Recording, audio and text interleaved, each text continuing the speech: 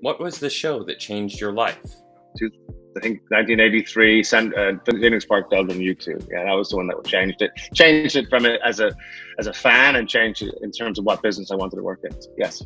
What artist do you think will break in the next year? Well, one popped to mind was Kid Laroi. He was on one of our shows about a month or two ago.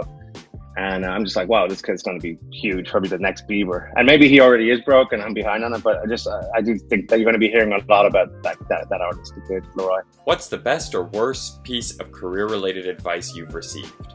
Always use we. I never thought about it till I was told that in my 20s by Chuck Dolan. And now I try to practice it and I listen out for it. So always use we, not I. What do you expect the role of live streaming to be going forward? I think clearly live streaming is important, and I think COVID has sped up its important. And it's important, I think, because, you know, people love live music, and you don't always have, I think, the time, the location, you know, the parking fees to go see a band. And I think if there's something that's really exciting about this period is that, you know, I think live music streaming will have reinvigorated the experience. And I think as artists start to really, you know, be creative on what it can be. It doesn't have to just be someone doing their set on a stage somewhere. They can do that, and that's great. But I think if what I'm seeing in the artists we're working with, it's almost evolving into a new form of music video that's live, which is really, really cool. So I think it's here to stay, and I think it becomes a valid piece of the music landscape. Obviously, nothing will ever replace a physical show, and nor should it.